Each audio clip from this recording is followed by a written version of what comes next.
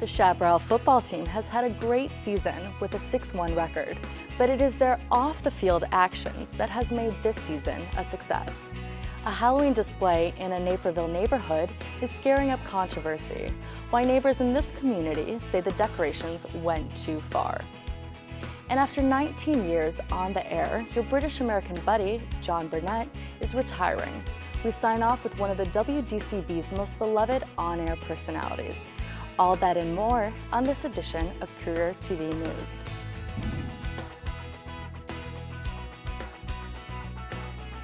Hi, and thanks for joining us. I'm Auste Kuncas.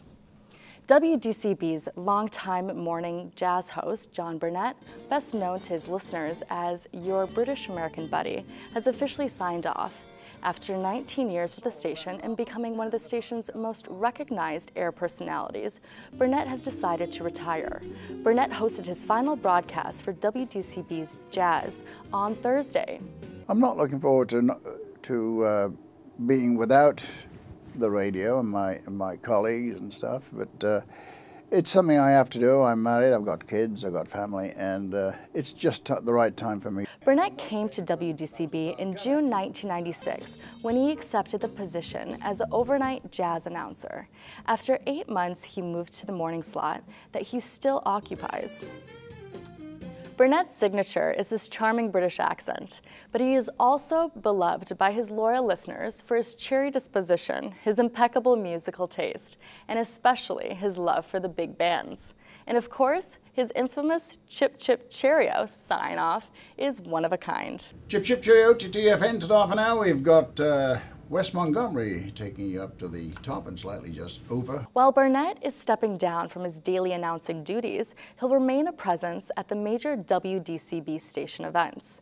Plans are in the works for a new weekend show, slated to begin in January 2016, in which Burnett will continue to share his love of great vocalists and legendary big bands. On Wednesday, November 4th, the college will present Psychology of Video Games from 2:30 to 4 p.m. in SSC 3245.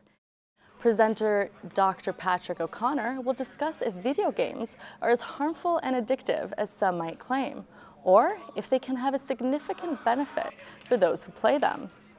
This interactive presentation is free and open to the public. For more information about this event, contact James Allen at allenj@cod.edu. The Chaparral football team honored the Western DuPage Special Recreation Association Special Olympians this past week during halftime at their home football game. Chaparral team members have been volunteering their time weekly to help WDSRA athletes with their lifting and conditioning in preparation for the Special Olympics. I like to just get how to get the muscles in it, the big muscles.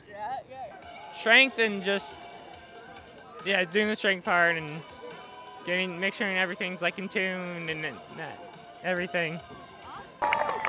Western DuPage Special Recreation Association provides engaging community-based recreational programs and inclusion services for children, teens, and adults with special needs. For more information about this program, please contact WDSRA at 630-681-0962. The Chaparral men's soccer team will be heading to regionals this year with a first-round bye.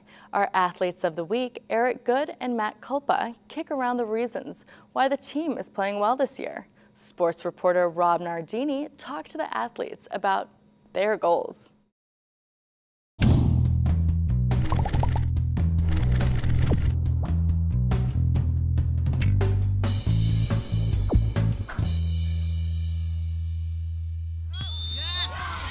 The Chaparral men's soccer team is heading to the regionals this year with a first-round bye.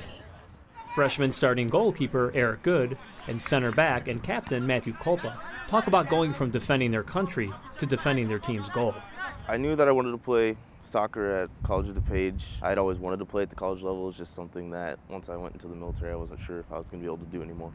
Playing soccer is important to me. It's something I've done my whole life, something I've always had a passion for, and something I've always enjoyed doing. Going from military life back to civilian life can have its challenges.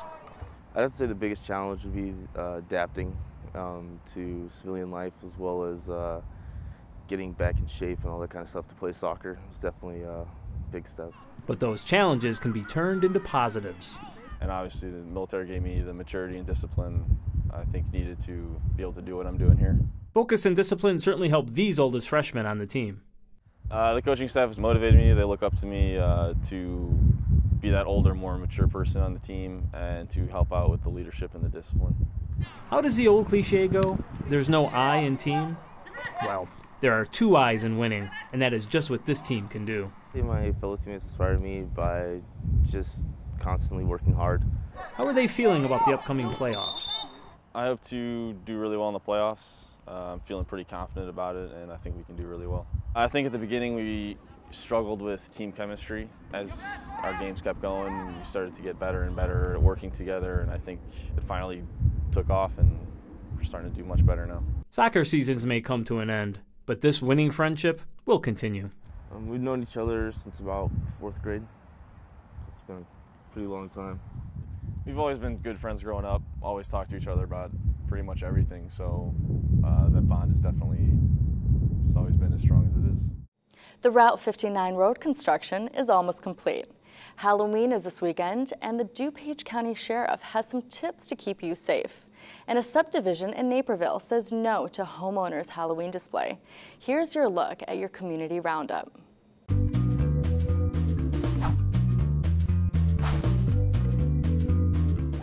Commuting to COD from the western suburbs is starting to get easier. The long-awaited end to the major construction on Route 59 is almost complete. This is a widening and reconstruction project through Aurora and Naperville from approximately New York Street, Aurora Avenue to Ferry Road on the north.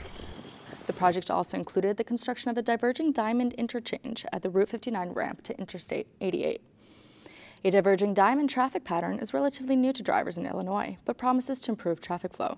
The Route 59 construction project took 3 years to complete. Former House Speaker Dennis Hastert pleaded guilty this week on federal charges of lying to investigators. Hastert initially pleaded not guilty to the charges, but a plea agreement was reached earlier this month. Sentencing is set for February 29th.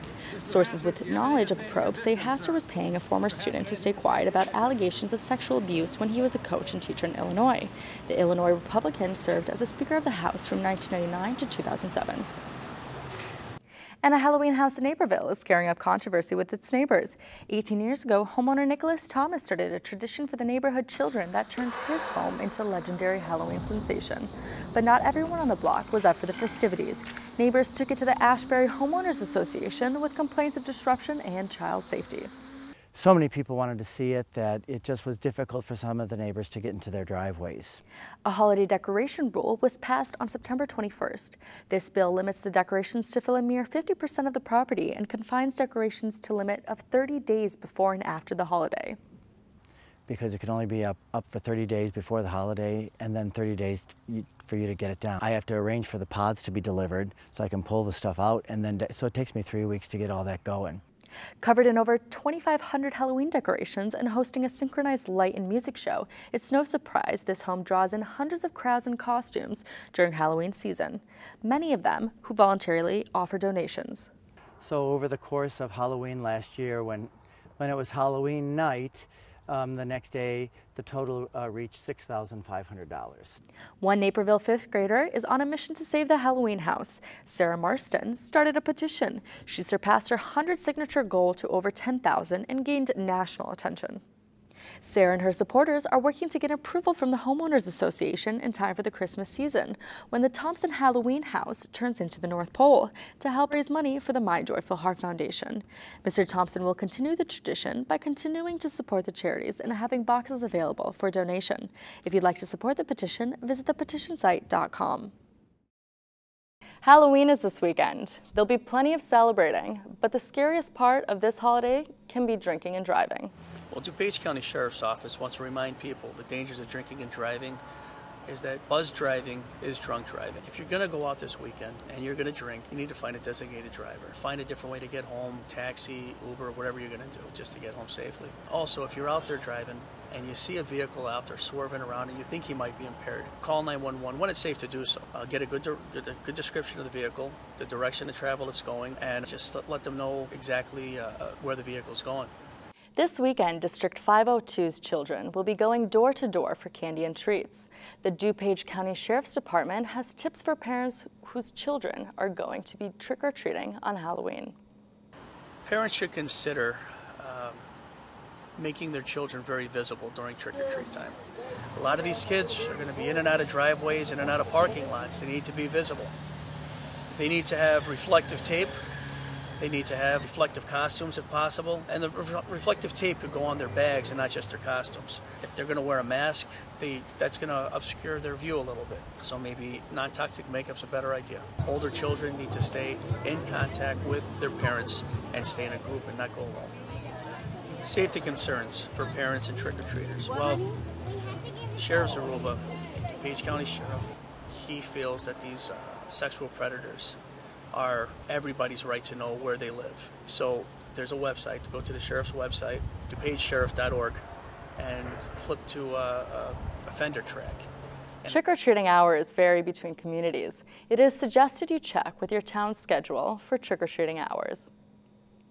Courier TV wants to reassure Linus that the Great Pumpkin will be visiting this Halloween, but his visit may be short-lived. There will be plenty of pumpkins for jack-o'-lantern carving, but pumpkin pie may be scarce on dessert tables this holiday season. The sugar pumpkin harvest that is used to produce canned pumpkins for holiday treats was impacted by heavy rain and flooding. 90% of the sugar pumpkins are grown in Illinois. Libby's, the unit of Nestle that has estimated 80% of the canned pumpkin market, says that it thinks it will have enough canned pumpkin to make it through Thanksgiving. But the short harvest means it will be tight. Make sure to stock up early with canned pumpkin if you need your pumpkin pie fix this holiday season, because the Great Pumpkin will not be making another appearance in the pumpkin patch until next fall. It's time to dust off your favorite costume and attend the Student Life Halloween Dance on Friday from 7 p.m. to 11 p.m. in SRC 2000. Tickets are $5 and all proceeds go to participating clubs. For more information or to purchase your tickets for the dance, stop by the Student Life office in SSC 1217. It's time to fall back this Halloween weekend. Don't forget to set your clock 1 hour behind before you go to bed on Saturday night. Remember, it is going to get darker earlier now, but you will gain an extra hour of sleep. Thanks for joining us this week for Courier TV News. Please join us next week as we connect you to the community with more College of DuPage news. Have a great weekend.